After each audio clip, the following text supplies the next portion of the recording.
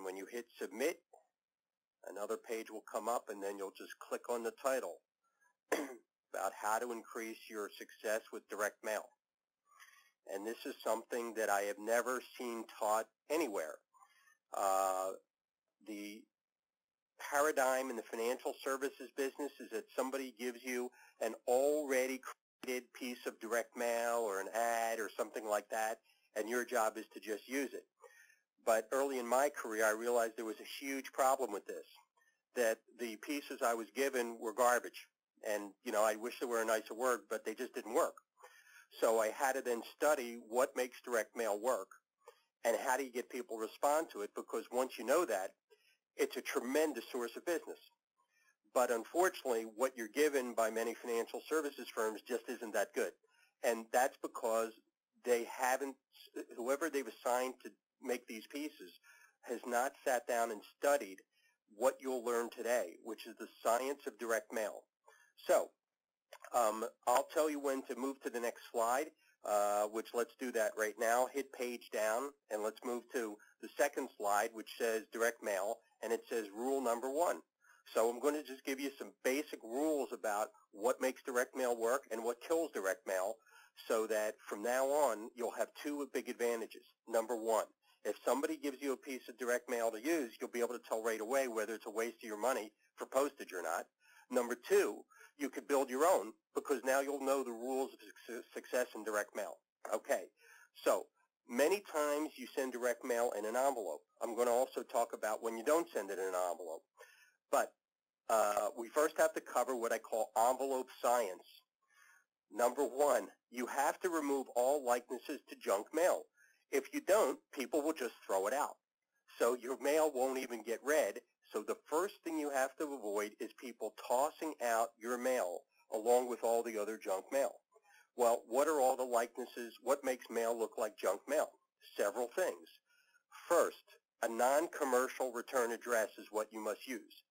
See, if somebody receives a piece of direct mail and in the upper left-hand corner the return address is Merrill Lynch, they will automatically jump to the conclusion that it must be a solicitation for some investments. And they'll say, but I'm not interested in any investments right now, so they'll throw it out unopened. But maybe it's not a solicitation for investments. It could be something else. So realize that we're in the business of, we're in the psychology business. I know people tell us we're in the financial services business. We're in the psychology business. And what I know about us and our psychology is that we love to prejudge everything.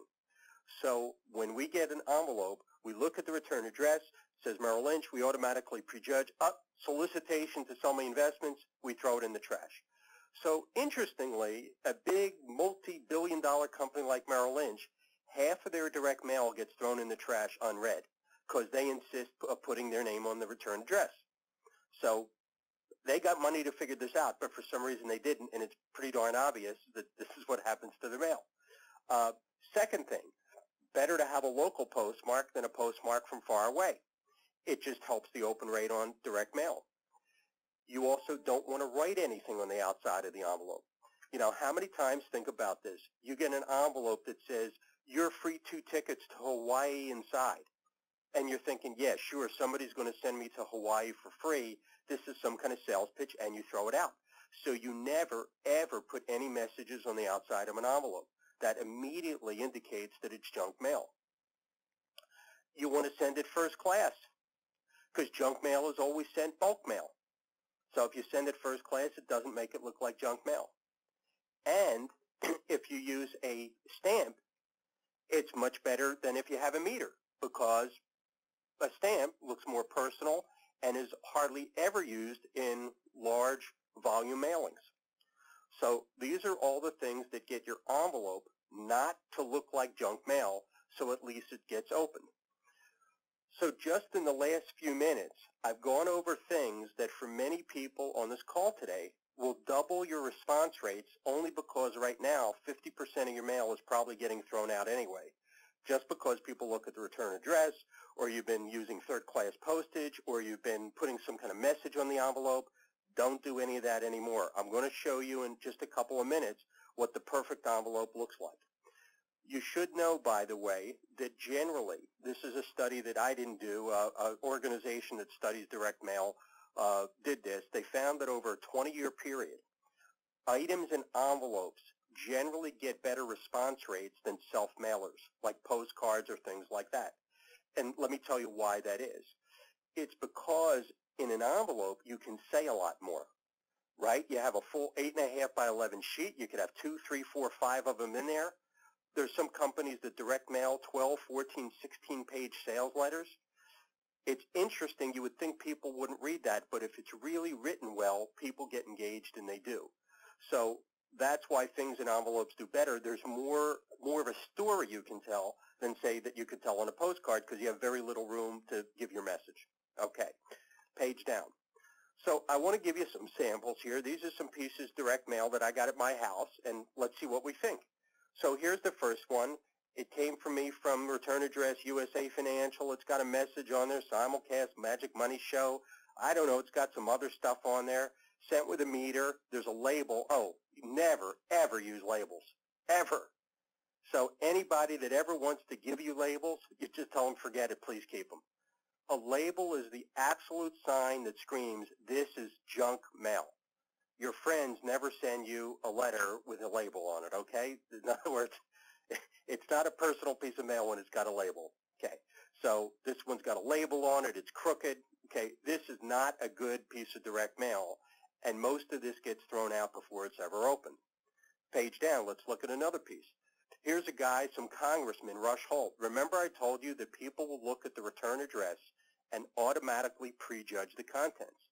Well, see what you think. If this envelope came in your mail and you see Congressman Rush Holt, and down the bottom on the left side it says paid for by the Rush Holt for Congress, Todd Sales Treasurer, what do you guess is in the envelope? Because you guessed right as far as you're concerned. It actually doesn't matter if you're right or wrong. It's the action you're going to take.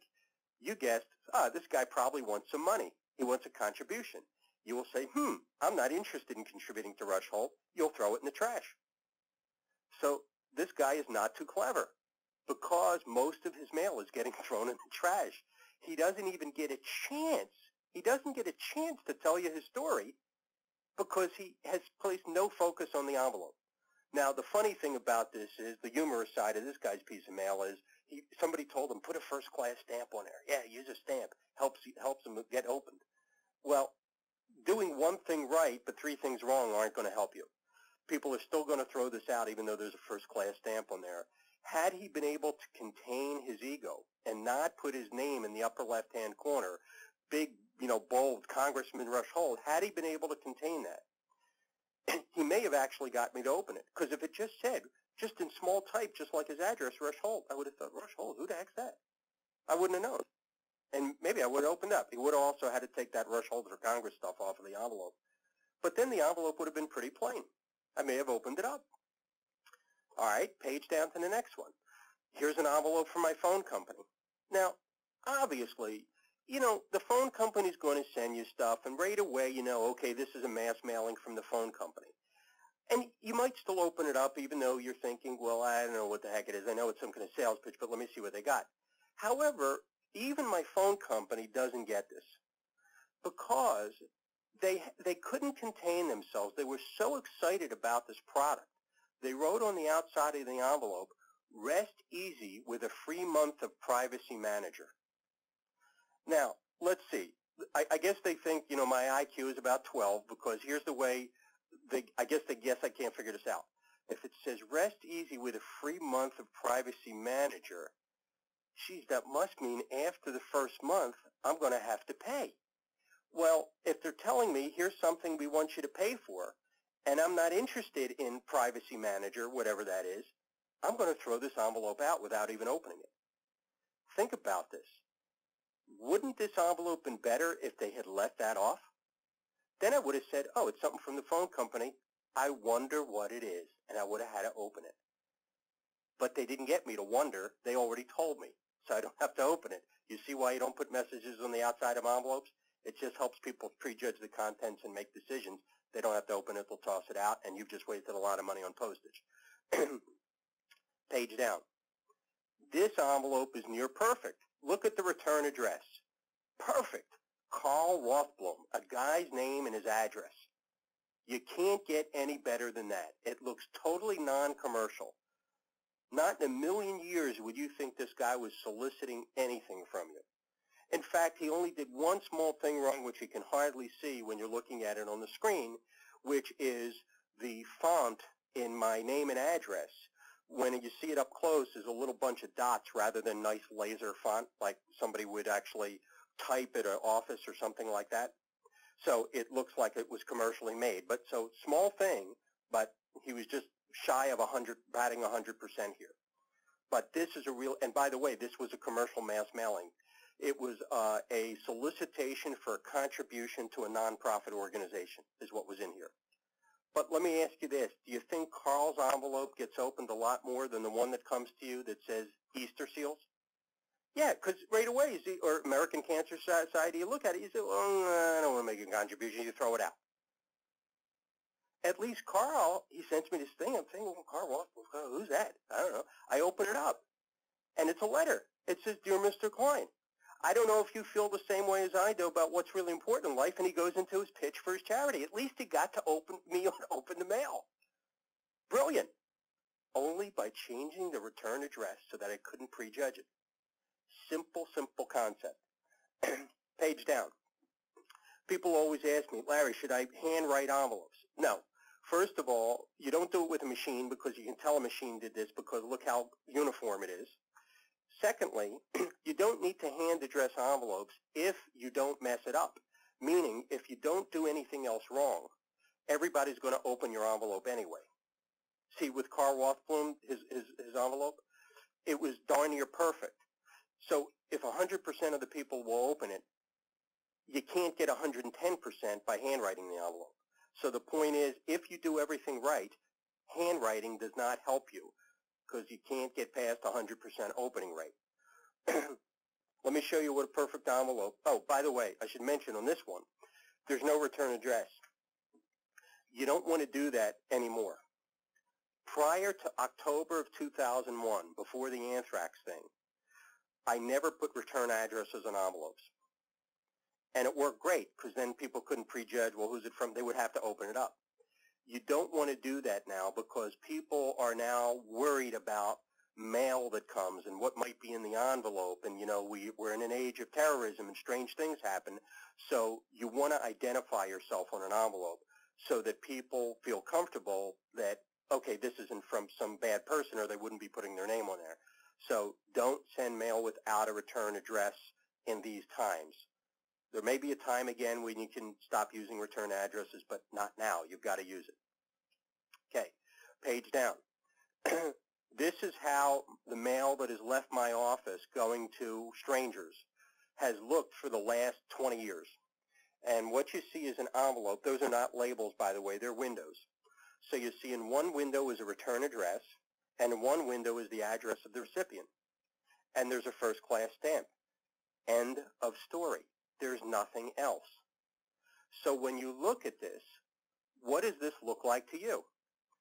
Some people tell me, well, I don't know, Larry, it kind of looks like it might be a bill.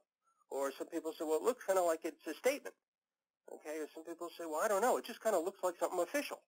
Well, those are all okay answers because I don't really care what people think it is as long as they say, I'm not sure, I better open it up. And then they open it up, and what's in there? Well, there's a seminar invitation, or there's a letter, or there's something that I want to mail, you know, some solicitation. But if I don't get the envelope open, doesn't matter what my solicitation is, the whole thing fails. Okay, so envelope science is where it's at when you're putting something in an envelope, and your envelope should look darn close to something like this, super plain. People can't prejudge it. They have no choice, but they've got to open it, so at least your message gets read. Now, by the way, I'll be happy to answer questions at the end, and here's how I'll do that. You want to email me questions to host, H-O-S-T, at nfcom.com. N like Nancy, F like Frank, com.com, host at nfcom.com. Email me the question, and toward the end, we'll have a few minutes. I'll read the questions, and then I'll answer them so everybody can hear the answer. That's how we'll do that. Okay, page down. Other things we need to know. Now we got the envelope open, but we're not quite done yet. We got to get the enclosed item read. And there's a few rules to that. If you want people to read what you send them, it has to be emotionally compelling. And I would suggest that no matter what you mail to people, you put a headline on it. Now, I know that a business letter, for example, doesn't have a headline. That's what your English teacher taught you. But if you want to make more than your English teacher, you'll put a headline on things. What headlines do is engage people. They see a headline, and it brings them in. So I'll show you an example of this in just a minute. But if the headline is good, people say, "Oh, geez, what's this about? What's this about?" And they want to read it. That's what a good headline does. That's why headlines are real big in newspapers, because it's the thing you read, and it makes you want to read the rest of the article. Secondly, you have to have body copy that shows you know them. Let me show you where large organizations don't mess this up and where you can fix this. Large organizations love to speak about things in the third person. In other words, when a large organization sends a letter to Mrs. Smith about buying, say, long-term care insurance, here's the way the letter will read. It'll say, 43% of people over age 65 will spend time in a nursing home. Clearly, no one wants to be in this group of people. And in order to avoid being ever in this situation, or at least being able to take care of oneself, okay, here's what smart people do to manage their situation. They will speak about everything in third person, them, those, one, can, okay? You'll never do that. You'll always speak to you. So your same letter would say, "Dear Mrs. Smith, do you ever get worried about getting sick and not being able to take care of yourself? You have many solutions available to you. And in this letter, I'd like to make sure you understand what all your alternatives are."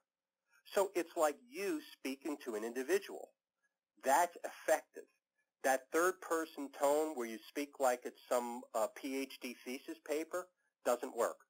Nobody responds to it. They don't feel like you're talking to them.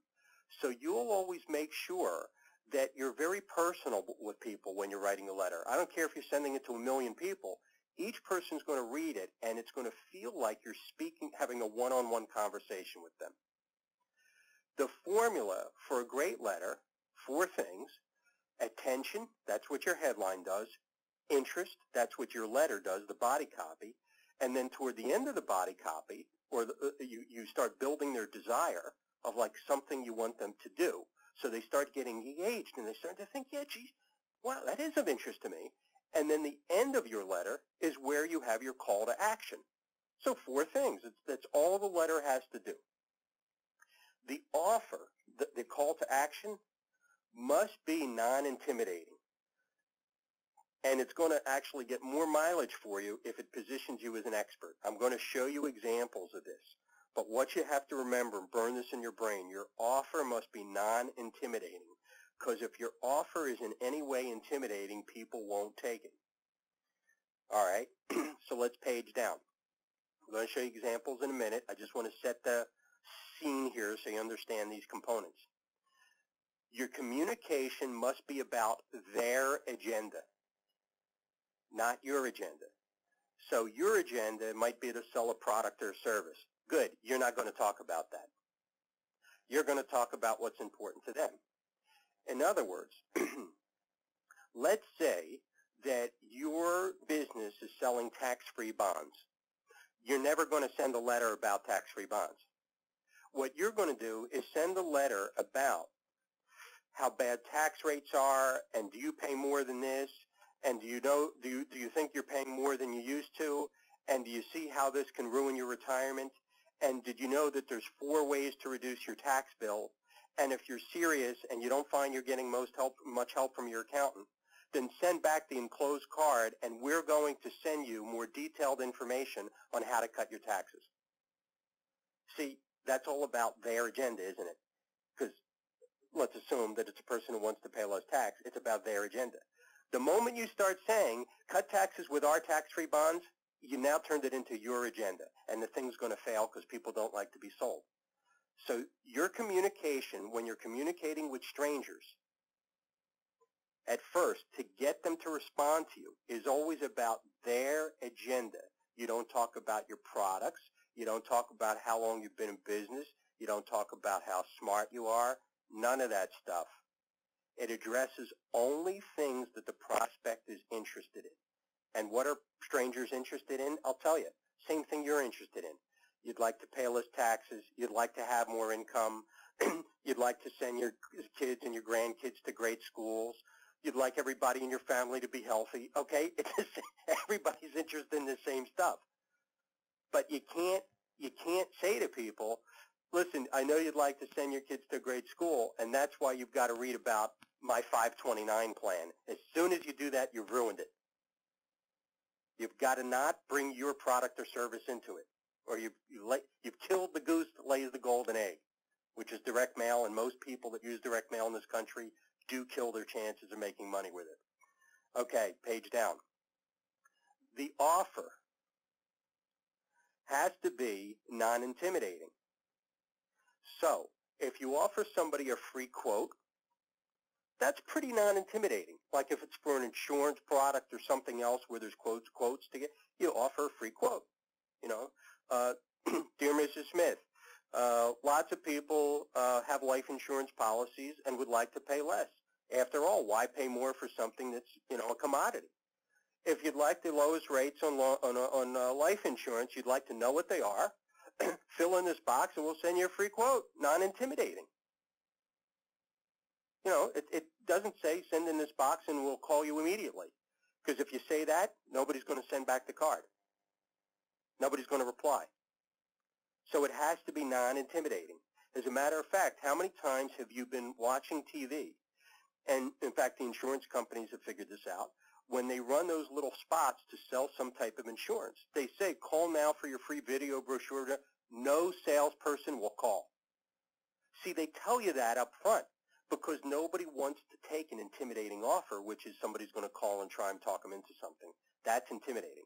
So the things you want to offer: free quote, free booklet, free sample. Okay. For years, I'll tell you a little while what I've been doing with free booklets. It's been a gold mine, and I'll explain you how to do that. But what you don't want to offer, and I see this all the time, free consultation. Financial services people, every Sunday, I can open the newspaper, and in the business section, there'll be some guy, and his picture's in there, and it's an attorney or it's a financial advisor, you know, financial advisor, retirement plans, 401ks, tax-free investments, it's got this big laundry list of stuff. Call for a free consultation. Yeah, sure. Mrs. Smith is going to call and say, geez, this guy's a total stranger, but I really need some help with my $3.5 million. I think I'll call him. I don't think so. I think Mrs. Smith is thinking, geez, this guy could be like Jack the Ripper. You know, I don't know who he is. See, we live in a culture where people are scared of strangers. They're certainly not going to call a stranger and go talk to them about their money. So that whole free consultation, not a good offer.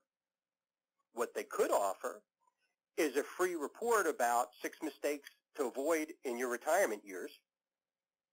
That they may get some calls on, but they're not going to get a call for a free consultation. Okay, page down. So let's see how this letter does. I said a good letter has to do 4 things: attention, interest, desire, and action. So here's a letter. It's got a headline. Remember, business letters aren't supposed to have headlines, but that's what your English teacher says. I'm interested in making a lot more than your English teacher makes. So the headline is your annuity safe? Now, clearly, when you use direct mail, you want to make sure to send it to the right people. There's only one right person that should ever receive this letter: somebody who owns an annuity. So we rented a list of annuity owners, and then we sent this letter: is your annuity safe?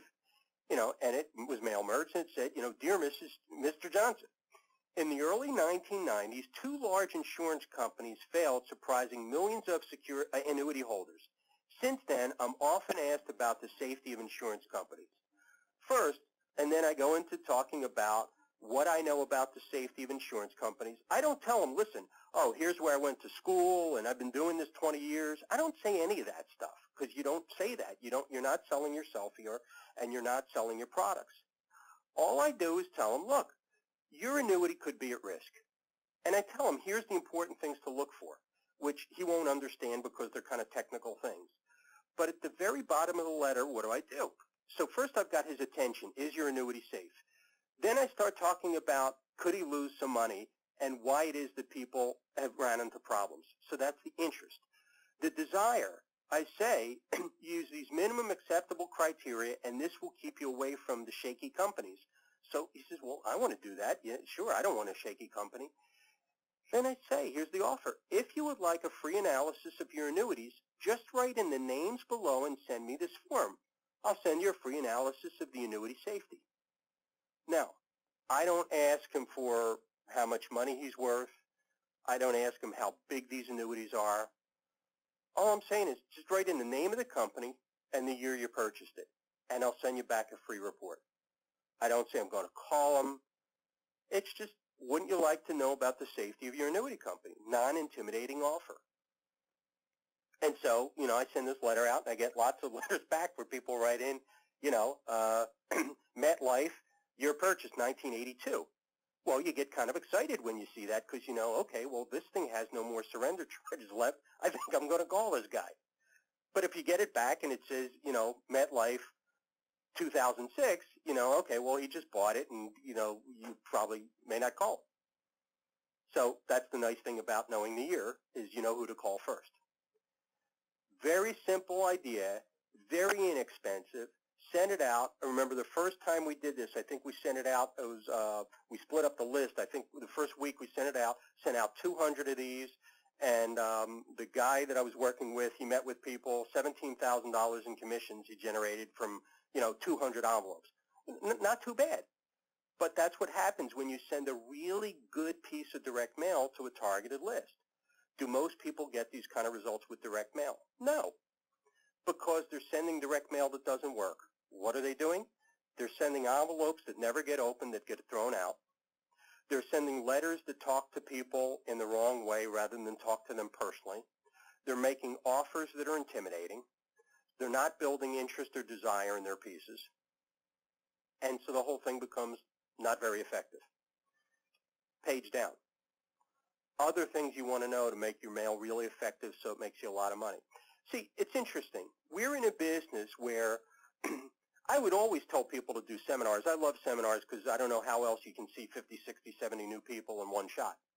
But I know that there's a lot of people who will never do seminars because they don't like speaking in front of groups. Well, if you don't like speaking in front of groups, then you better darn have a mechanism and a system like I'm showing you today, a knowledge, an expertise in using other marketing methods. And there's not that many.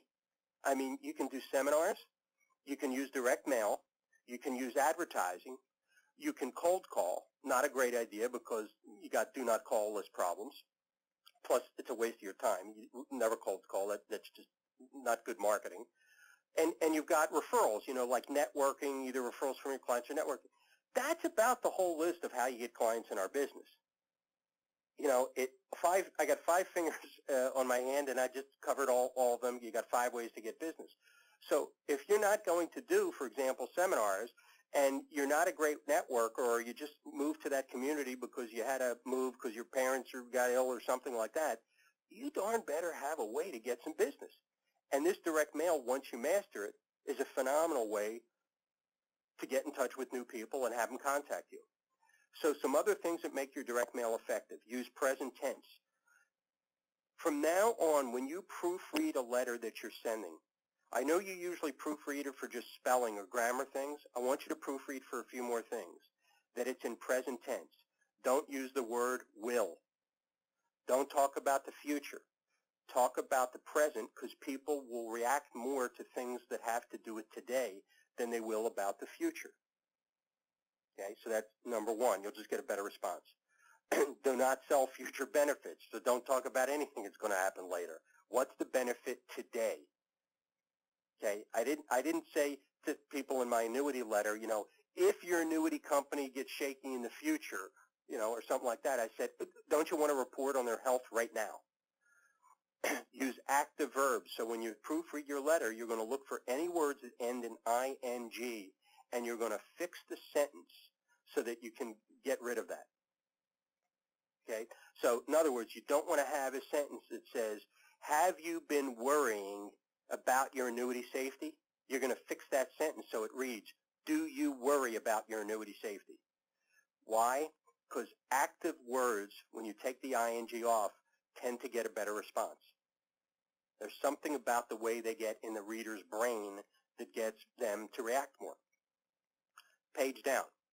Use a targeted list. Anytime you have an idea, a concept, that you think would get a good response, you always want to match it to the right market. So how do you know where to get lists? Well, the starting point, every library, every main library, the branches don't usually have it, have a copy of the SRDS Direct Marketing List Source. People always ask me, can I get this online? $600 a year. If you don't want to spend $600 a year, you go down to the library, they got it there for free. And in the Direct Marketing List Source is every list that you can rent. Everybody advertises their list there that you're able to rent. So if you're looking for Mercedes owners, you're going to find the list there. If you're looking for annuity owners, you're going to find the list in there. Now, what you don't know is who's got a good list and who's got a bad list. That's just a matter of testing. But at least you can find all the lists available for rent, and you never have to, guess where to look. Now you know. Page down to the next slide. When to use postcards or when to use self-mailers. Number one, when the message is short. So in other words, if you don't get any benefit of saying more, then why not use a small space like a postcard? That's perfectly fine. But if you've got a lot to say, then you don't want to use a postcard because you want more room. You want something, that will go in an envelope where you can say more. So let me give you an example. Well, this ties in with the second thing. I said when the message is constrained for compliance reasons. Because the NASD has been tightening up the last, year or so, 6 months maybe, on broker-dealers and hence representatives, they're now much more strict about what you can say. So 2 years ago, what they would have said was okay. Nowadays, they say, no, you can't say that. So what happens is on a seminar invitation, anything you want to say that would be compelling, they'll say, no, you can't say that. No, you can't say that. If you say that, then you got to tell all this. So unfortunately, if you're an NASD licensee, when you send out a seminar invitation nowadays, all you can really say pretty much is like the title, when it's going to be, where it's at, and, a little bit about what you'll talk about. Because if you go into it at all, then the NASD would say, oh, well, if you say that, then you got to say this. So, and then there will be all this language that would kind of complicate it. So for NASD licensees, we say, well, geez, just send a postcard when you're inviting people to seminars now because you could hardly say anything else. But if you weren't constrained, you'd want to send more information because if you sent more information, you could make it more compelling. You could say, here's 6 reasons why you will want to attend this presentation. And you could have a whole list, and people would say, geez, that's kind of interesting. Yeah, well, yeah. Hey, geez, that kind of really piques my interest. So the more you say, if it's interesting, the more effective it's going to be. But if you don't have much to say or you can't say much, postcards fine. Postcards are also good with existing customers. Okay, so if you have to give a notification of something or you want all your clients that have the XYZ mutual fund to call you, great. Then you can just send a postcard. They already know you. It's perfectly fine. You say, dear Mr. Smith, I need to talk to everybody that's got shares in the XYZ mutual fund. Would you call my office this week? Perfect. So postcards or self-mailers, they are appropriate sometimes. Most of the time, you're going to get more bang for the buck out of something in an envelope. Page down. So I'm going to tell you how I've made a lot of money with direct mail and advertising, actually both of them because they're actually close to each other. When I started being a fee-based advisor in 1996, one of the things about being a fee-based advisor that's really good is as your money under management grows, and if you're getting a 1% fee on those assets, you keep earning more and more. The problem is in the beginning, when you're building your business, you need income coming in because you don't have much assets under management. So you need to have some kind of commission income, something that's coming in right away. So I developed systems to generate that type of business. And what I did was develop a postcard and an inexpensive ad. They both said the same thing. And what they offered was a free booklet. And what I did was I imprinted the free booklets with my picture and my name and my credentials and had my contact information in the back. So here's what would happen. Mr. Smith opens his mail, and there's this plain envelope. He can't tell what's in there. Or there was a postcard, actually. I'm sorry, postcard. And it says, actually, the very first booklet I used was about annuities. I've used several since. The very first booklet, and it said, Dear Mr. Smith, will you pay double taxation? Will you pay double taxes on your annuity? And he starts reading it. It says, some people overpay taxes on their annuity, and there's no reason to do this. Get your free copy of the booklet, Annuity Owner Mistakes, by calling this number 24 hours, toll-free number, and we'll be happy to send you a copy right away. No reason to lose money when you don't have to. So people would say, well, geez, that looks pretty good, and they'd call for the booklet. So after I send the booklet out, I then call them up and say, hi, Mr. Jones, this is Larry Klein, and 3 days ago you called my office and ordered a booklet called Annuity Owner Mistakes. Did that get to you? He says, yes, it did. I say, let me ask you something. What was it that motivated you to call for it? And then I go through a script that uncovers what his motivations are, what his concerns are, which he may not even know himself. Because, see, a lot of times you've called and people have said to you, well, I was just kind of interested. Well, if you don't know how to conduct a call, you're going to get stopped there. But when you know what questions to ask, you can keep going forward and make him even realize why he called. He may not even know why. People never do anything for no reason. Okay? Doesn't happen. Human beings always do something for a reason they might not even know, and when you ask them the proper questions, they begin to realize their own motivations. Once you realize somebody's motivation, then you could say, you know what? I think I can help you with that motivation. But until you know what motivates them, it's not going to matter. So I had to develop a way to talk to people on the phone that was different than anything I had ever been taught.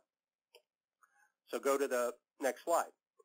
Over the years, I've developed other booklets. So we have 4 that have the booklet, the ad, the direct mail piece, so that people either see the ad or the direct mail piece, and then they call for your booklet. And there's one booklet, an ad, and direct mail piece, they all go together, on helping you avoid IRA distribution mistakes. So that would be a great one if you're looking for people that have large IRA accounts. Or if you're in the business of helping people with fixed income opportunities. I have one called CD Shopper's Guide. It's an ad that they see, and it says, are you looking for higher interest rates than your local banks pay? If you are, call for a copy of the CD Shopper's Guide and learn how you can get higher rates. And we'll also send you a list of the highest bank rates in the country, and I tell you where to get that off the internet. And you send it out to them, and you follow up 3 days later, and sure enough, you get appointments. And many of these people are happy to talk to you about things other than CDs. But don't do a bait and switch. You should be a person who can sell them a CD if that's in fact what they want. But a lot of these people will buy bonds, they'll buy annuities, they'll buy other things that are safe and pay interest. There's the booklet for annuity owners. Then there's the booklet for people who might be interested in long-term care. It's called Avoiding Mistakes in Buying Long-Term Care Insurance. You see, if you write an ad that says why you should buy long-term care insurance, there's a lot of people who won't read any further. When you try and pitch your agenda, it ain't going to work. You're going to fail as a marketer. And this is unfortunately what you've been told to do. But when you pitch their agenda, when you have an ad that says, avoid mistakes when buying long-term care insurance, and when the body copy says, if you've thought about or heard about long-term care insurance before you buy it, there's some mistakes that you want to make sure and avoid and ways to cut your costs. If you'd like to know more about that, get your copy of the free booklet, Avoid Mistakes of Buying Long-Term Care Insurance. Do you see the difference? This ad is not telling them to buy long-term care insurance. It's saying, if you've been thinking about this, if you've been looking into it, hey, you got to know these things. You got to know some things that other people haven't told you. See, that's their agenda. Their agenda is being informed and knowing all the ways to avoid mistakes. Their agenda is not buying long-term care insurance. That's your agenda. As soon as you cross over and get that into your bones and start employing that in your marketing, you start to get very wealthy in this business. And I apologize that you've never been taught this, because the companies that have trained you are so product-focused, they can't see that. They're very focused on their product, not on helping you build your business. And it's not that they're bad, they just can't see it from their angle. Okay, let's page down. So, the system that I developed for myself and that we now make available to other financial professionals is a complete package that describes the system step by step in a 50-page manual. I then coach you weekly so that you have somebody to talk to get coaching from, to stay on track, to make sure you implement it properly. Comes with 100 booklets that we personalize for you with your photo, your name, your address, everything, you know, so it's personalized. When people receive it, right away, what pops up in their mind? Oh, you're the local expert. See, that's another thing, unfortunately. You've been trained to position yourself as a salesperson. The minute you position yourself as a salesperson, people don't want to talk to you. You have to instead position yourself as an expert. So I want you to think this through. Somebody sees an ad or gets a piece of direct mail from you, and it says, get this free booklet, Avoid Mistakes in Buying Long-Term Care Insurance. The booklet then comes 3 days later, and here, nice colored cover, it's got your photo, your picture on there, you know, your name, your credentials. They flip through it. It's got a little bit about your biography in the back, and they're thinking, wow, this person looks like they're a local expert in this stuff. And they put it down. They don't even read it. They don't have to read it. Why? Because the phone rings the next day, and it says, hi, Mrs. Smith, this is Larry Klein. 3 days ago, you ordered a booklet from me called Avoid Mistakes in Buying Long-Term Care Insurance. Did it get to you? In fact, the first time I did this, the woman, Mrs. Anderson, she says, here's what she says to me. She says, oh, Mr. Klein. She says, you know, I assumed somebody would call, but I thought it would be a member of your staff. Now, she didn't know me, but in her mind, I'm not a salesperson. I'm a darn local expert. So you get to choose in life whether you want to keep chasing people because they perceive you as a salesperson, or you get to choose whether they perceive you an expert based on how you market to them.